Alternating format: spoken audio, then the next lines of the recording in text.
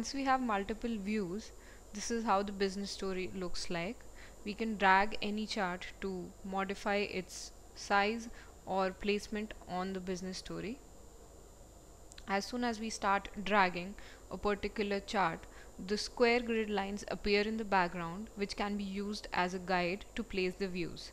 We can change the height and width of all the views, and once we start modifying the height and width of some charts, its adjacent charts start accommodating accordingly. I can drag to change the width or the height of any chart.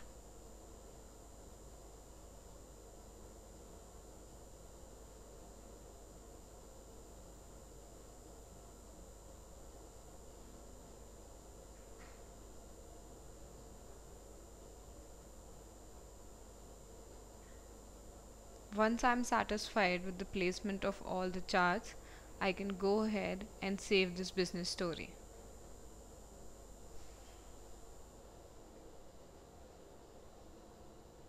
So now whenever I come back to this story, the charts would be placed and sized according to what we had saved earlier.